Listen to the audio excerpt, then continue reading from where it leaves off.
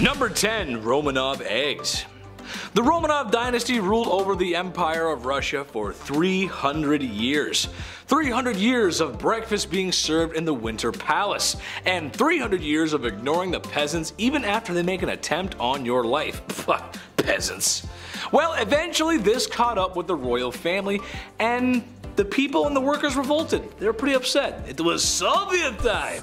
Nicholas II was forced to abdicate his throne and power and went into exile with his family. Now, since the old government was out and, well, it was time to let in the new one, That's a bad joke. Some resources were allocated to the new governing body. Makes sense. And perhaps maybe some family treasures also may have gone missing. We totally didn't take, communists would never take money. What? The Romanov Fabergé eggs, for instance, jewel and gold encrusted decorative eggs, the same that are probably in Nona's basement. However, these would have been worth a fortune. It's too bad they're missing. What a shame. We'll never know. Beautiful, just beautiful eggs, gold and jewels, fabulous. Number 9. Ark of the Covenant. It belongs in a museum.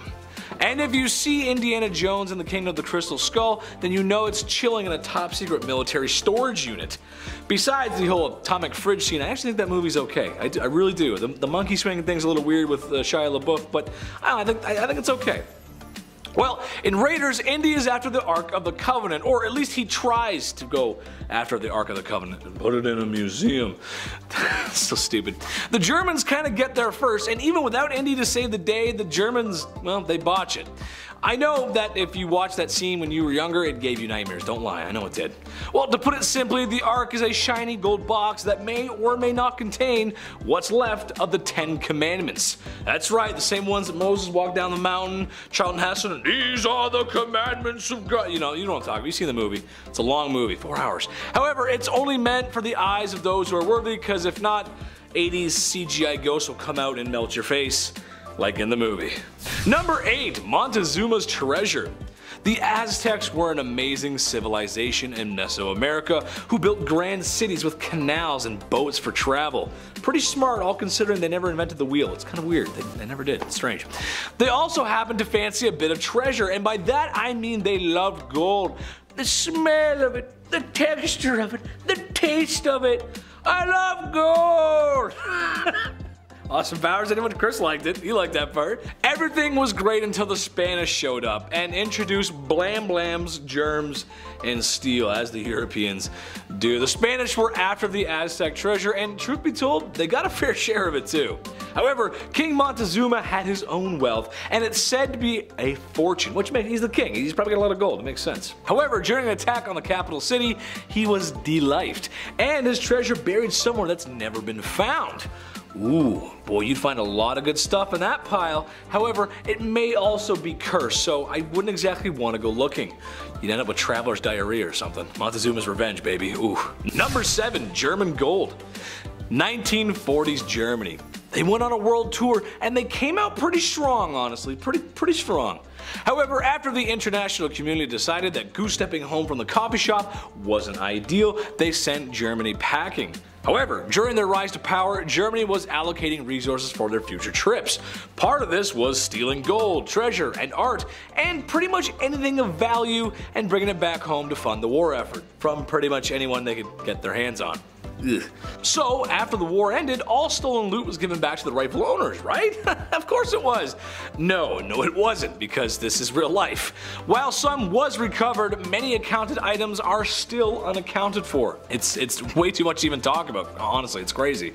And for some of the stuff may also be sitting in a Swiss bank vault still, so that's kinda shady. Swiss bank, uh-oh.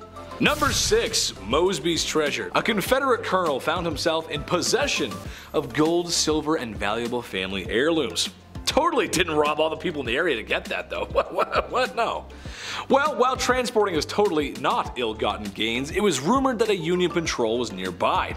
In fear of being caught and slowed down by all of his loot, Colonel Mosby decided to bury his treasure between two pine trees, marked with his knife. That's how you know it's always going to be there. After falling back to Confederate lines, he sent out a patrol to retrieve it. The patrol got by Union soldiers and Mosby never returned. So anyone near Fairfax, Virginia, you may be standing on top of a lot of Civil War treasure. Number 5. Hojo Masamune. Master sword maker and legendary smith. His sword was passed down through generations. The craftsmanship, the history, and the fact that katanas are just cool.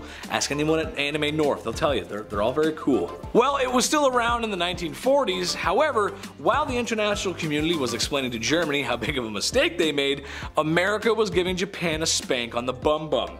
After 1945, America had occupied Japan, as it is normal to do after a war. However, that meant the Japanese forces and civilians had to be disarmed. It was kind of a touchy subject and kind of a tough time, but it had to be done. That means no blam blams and no ceremonial poking sticks. The issue is America wasn't keeping these. I mean, they did keep some, but they were more so destroying things, and it is speculated that in the confusion that was post-World War II Japan, the legendary sword was destroyed, thus lost forever. Number 4. Blackbeard's treasure. The most ruthless pirate of the seven seas and the Queen Anne's Revenger were eventually defeated in battle. Before he met his fate, old Blackbeard said he buried all of his riches. That was enough to inspire many to look for his booty. One can only imagine what he has buried: gold, jewels, silver. I mean, the possibilities with Blackbeard are endless. He was everywhere. It could be all kinds of amazing stuff there. It's kind of overwhelming to think about. I should go on a treasure hunt. However, it's kind of like that last scene in Breaking Bad. Jack was gonna tell Walt where his money is, but Heisenberg didn't care and ended it. Sometimes ending the reign of an evil man is more important than taking his riches. That's why they got rid of Blackbeard. He's not around no more. Number 3. Libertalia. Uncharted fans, rejoice. So it's the early to mid 1700s and you're a pirate in the golden age of piracy. Ooh, nice. The Caribbean was a hotbed for your misdeeds. However, sometimes it wasn't so easy to dodge the crown on the seas, and getting caught would mean, well, you'd probably lose your life. It wouldn't be good. So what did a bunch of pirates led by Captain Jane's Mission do? They made their own colony in Madagascar, because you can't boss us around if we're the bosses. Smart. It was called Libertalia. So imagine, if you will, a whole city full of the nastiest, most violent criminals of the seven seas. Can you imagine what those bars were like? Sadly, however, this may or may not have been true. We're not exactly sure. It sounds like it might not have been just made up, but cool if it was though, and then it'd be lost to time was where I find it. Number 2. Feature presentation. As an actor, I find this one pretty cool. The story of the Kelly Gang was released in Australia in 1906 and is regarded as the first feature-length film.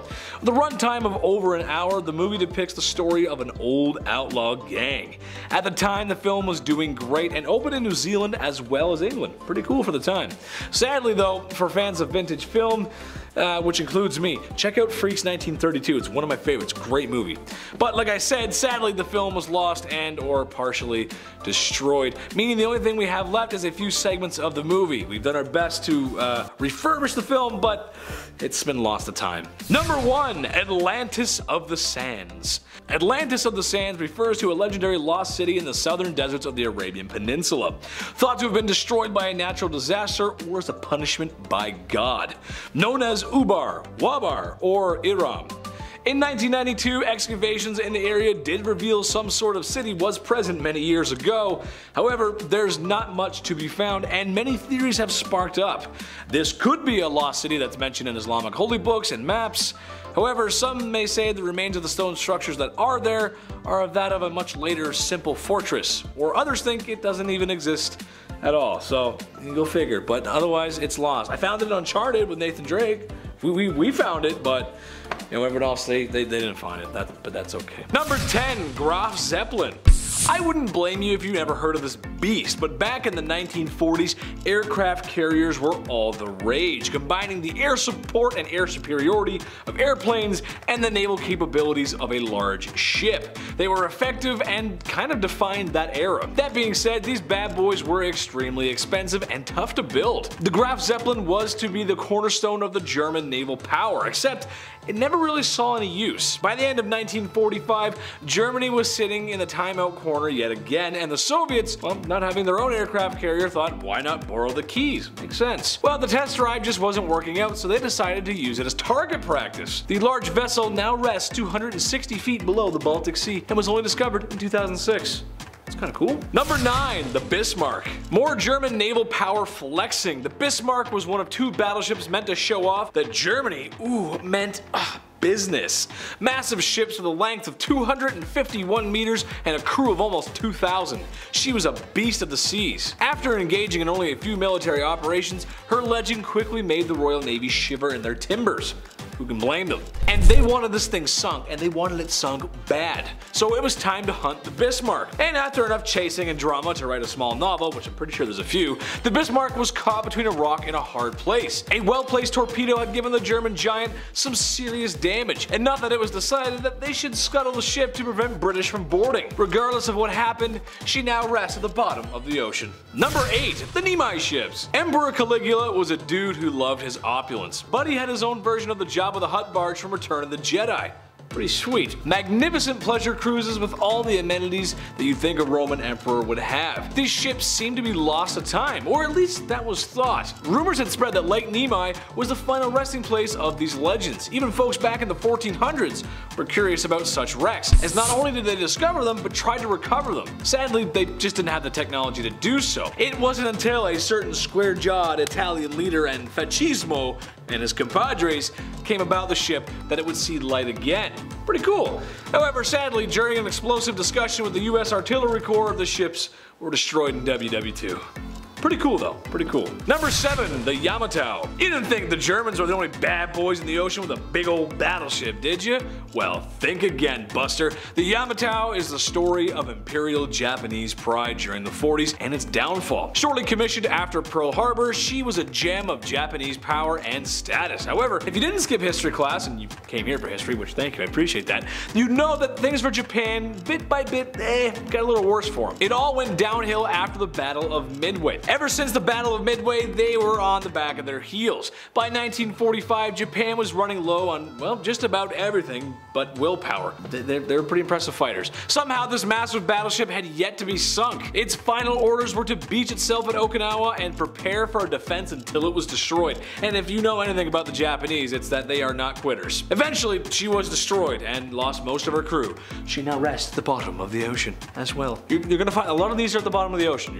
That's just gonna happen here. Number 6. The Endurance. Here's a recent discovery for you, and it's actually very cool. The Endurance was a ship helmed by Ernest Shackleton, an explorer in the time of explorers. An explorer's explorer, if you will. He was taking a decent-sized vessel and modest crew to explore the cold waters of Antarctica. How well did that go? Well, the ship was thought to be lost for over 100 years, so yeah, it didn't go very well. The ship got caught in packed ice and it eventually sunk. However, everyone lived, so we like that, that's good. Nice. Well, in March of 2022, not that long ago, it was announced that the ship had been found. Look how good that ship looks for being over 100 years old and sitting at the bottom of the ocean. Supposedly, it's been well preserved because of the cold temperatures. Titanic wishes it looked that good. It don't, but it do, but it wishes. Number 5. The Queen Anne's Revenger. Avast, ye landlubbers! It be the ship of the most fearsome pirate who ever set sail on the 7 seas. Blackbeard, the pirate's pirate, and what would a pirate be without his ship, right? The Queen Anne's Revenge was a ship to be reckoned with. With an estimated 40 blam blams, it would put a hole in your sail, so to speak. Blackbeard was part of the golden age of piracy, the very same that makes you think about pirates and booty. And Johnny Depp. Remember how hot he was in the 80s, right? Right, ladies? He's gorgeous. Anyway, the Queen Anne's Revenge was found in 1996 just off the coast of North Carolina. 24 blam blams have been recovered since, all of different weights, sizes, and origins, which adds to the evidence. When you're a pirate on the run, you can't exactly just walk into the cannonade store and ask for some more nautical blam blams.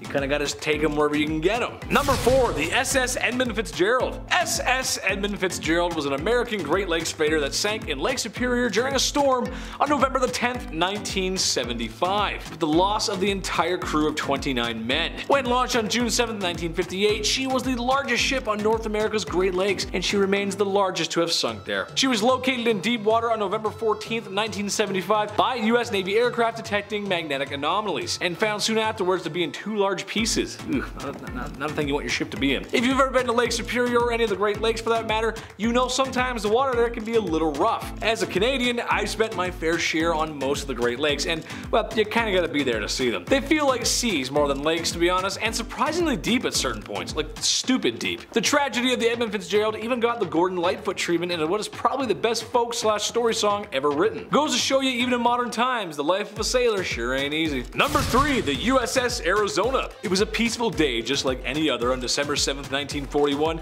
and not a day that would live in infamy at all. At the Pearl Harbor Naval Base in Hawaii, when all of a sudden Japanese planes came barreling out of the sky and unleashed a deliberate attack on the base, destroying ships and fuel reserves, including the USS Arizona. Thousands of people lost their lives, and now America was involved in Japan's world tour. Our American audience knows all about this, or at least I hope so. You might be studying for a test right now, but I'm here to help. However, this may be news to some who live outside the greatest country on earth, or so I'm told. The USS Arizona sunk that day, and it remains there. There's even an interesting memorial that you can visit that basically sits over top of the wreck from a time long past. While this was a major blow to US Navy power at the time, the US would come back kicking strong and eventually push Japan all the way back home. They got it back, fair and square, I think. Number 2, USS Maine. Blame the Maine on Spain, they said in early 20th century propaganda regarding what to do with the lovely island of Cuba. A US ship had gone boom boom in the Havana harbor, and it was exactly what the US needed as a scapegoat to give them some more manifest destiny. And who does? We all love that. Everyone loves manifest destiny. Except it might not have been the Spanish who destroyed the ship. It might have been on purpose or an accident. However, this shipwreck is important for a couple reasons. One, a war started after this, which historians can take note of, the beginning of imperialist American ideals in Central America. And this was also the war where the one and only Teddy Roosevelt and his Rough Riders got his fame from. So it can't all be that bad, right? It can't be that much of a loss. America ends up with more territory and they get Teddy Roosevelt. That's just a win-win in my books. Number 1, the Santa Maria. It's the ship that discovered America. Good old Christopher Columbus. Imagine a world without America. No apple pie, no George Washington, and no freedom. Oh, I wouldn't want that. How would we ever get on without Hollywood, McDonald's, or our obsession with reality TV? I love you, America. And thank you, Christopher Columbus. Okay, well maybe not thank him actually. America, yes, Chris, no. The dude was actually kind of rotten. We're looking back now, he wasn't so nice. Look, a lot of people weren't back then. The Santa Maria sunk back in 1492 and was salvaged for wood for a base of some sort. I was gonna say, it belongs in a museum. But Chris wasn't exactly the nicest guy, so maybe it's better the ship's gone. Plus, we all know and love a much better Chris anyway. Our Chris, we love that guy, he's great, he's awesome. Yeah. Kicking off the list at number 10, Pompeii Chariot. Yeah, nothing like finding a sweet ride from ancient times. Once a thriving, beautiful city in ancient Rome, Pompeii was sadly destroyed in 79 AD. The eruption of Mount Vesuvius buried the ancient city in volcanic ash. Excavations, of course, didn't begin until much later, during the 18th century, and after an entire century of careful searching, the city was reopened to the public once again. All was lost during that fateful eruption, but we're slowly recovering more and more. For example, a 2,000-year-old chariot is pretty sweet. The decorations on the side are quite beautiful. They look like flower decorations, and according to Eric Poehler, who is a professor at the University of Massachusetts, this chariot was for the highest class. He calls it the Lamborghini of chariots. I still can't drive. Nice. Number 9, Pompeii Restaurant. Table for 8? Perfect. Another addition to the list has to be another find from Pompeii. This is the first time in history where hot food and drink eatery has been unearthed. Yeah, in case you're wondering right now, fast food was also tempting the finest back in the 1st century. Yeah, we found a restaurant in 2019, but we were too busy talking about the Avengers to care about it. The meal of the day was most likely honey roasted rodents. Yeah, that's our best guess. Archaeologists have gathered clues to find out what 12,000 people were rushing to eat every single day. Honey roasted rodents. Nice. Rolls off thy tongue, some would say. In typical human fashion, the restaurant is now open again. It's the same place. Yep, don't forget to tip. It's bad juju. Please don't tip. You have to tip. You have to. Number 8, Turkey Gladiator Arena. Yes, another arena, another staple in history filled with gruesome combat in the name of entertainment. An 1800-year-old arena was discovered back in 2020. We were all still, inside watching Ozark. Meanwhile, a 90-meter wide amphitheater was found in the ancient city of Mestura. Its purpose was thought to be the same as the Colosseum. Just, a lot of bad stuff. It was to host these massive professional gladiator fights with a lot of wild animals. They were involved doing bad stuff. This was around 200 AD when the Severian dynasty was ruling the Roman Empire. If betting on animal fights was your thing, you'd have to travel to this place. This is where you'd want to go. Yeah, hope you have trail shoes on and great knees. Ugh, I'm getting weak just looking at those hills. My patellas are like, no, I don't want to go. Can we go to Rome, please? Number 7, the Great Treasurer. Ta-Mwish had a pretty sweet job back in 1200 BC. He was the head of treasury under Ramses II, aka Ramses the Great, the third pharaoh of Egypt's 19th dynasty. He once ruled from 1279 to 1213 BC, and about a year ago we found his royal scribe's tomb. And it's pretty fancy. It's very fancy. The site also includes tombs of other statesmen from the 19th dynasty, of course buried in Saqqara, Giza. In typical tomb fashion, Cairo archaeologists found writings and drawings that tell us more about Egypt's time under the ruling of Ramses the Great. And it looks nothing like any of the graffiti we have today. Where art is gone. Like natural history of art and stuff, it's just we've lost that. Now we have Twitter. That's how we're gonna be remembered by. Twitter and sporks. That's all we'll find in thousands of years. Number 6, the lost city of Heraklion. Before it was discovered in 2001, the ancient city of Heraklion was barely mentioned in texts throughout history. Yet archaeologist Frank Gaudio still found it. What an OG. It was hiding in the depths, around 7 kilometers off the coast, and it was pretty obvious that it was an ancient city because, well, there were 64 shipwrecks and 700 anchors and 16-foot statues just hanging about. One vessel was around 80 feet long. It was a classical Greek flat-bottomed ship, with oars on both sides and a massive sail. It was a bit hard to find this wreck seeing as it was hidden. It was hidden 15 feet under the collapsed temple of Amun. Good problems, I'd say, Like, there's treasure in the way of finding that treasure. Where do I even start? A project led by the European Institute for Underwater Archaeology, a lot of words, obviously kept searching, so they also found a 4th century Greek funerary area. Yeah, ancient graveyards underwater. Guy, watch a movie. This is how you get cursed. Let's move on. Number 5, Vasa shipwreck.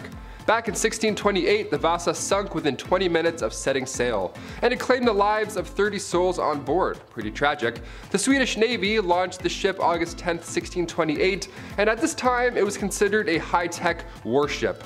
It was referred to as spectacular. Yeah, they even said it with that accent. Spectacular. I don't even know what accent that was, but they said it like that.